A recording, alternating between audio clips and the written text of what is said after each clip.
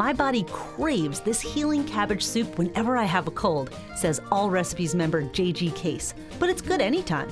The recipe is based on an age-old folk remedy for curing the common cold. Let's start by heating 3 tablespoons of olive oil into a stock pot over medium heat.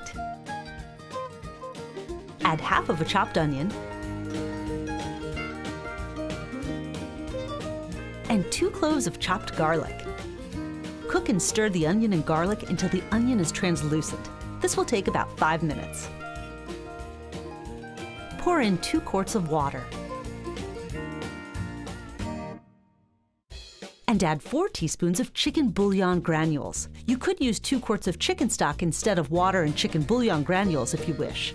Season with 1 teaspoon of salt and half a teaspoon of ground black pepper or to taste.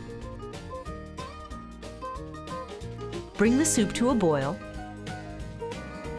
and then stir in half of a head of cabbage that's been cored and coarsely chopped. Simmer the soup until the cabbage wilts, about 10 minutes.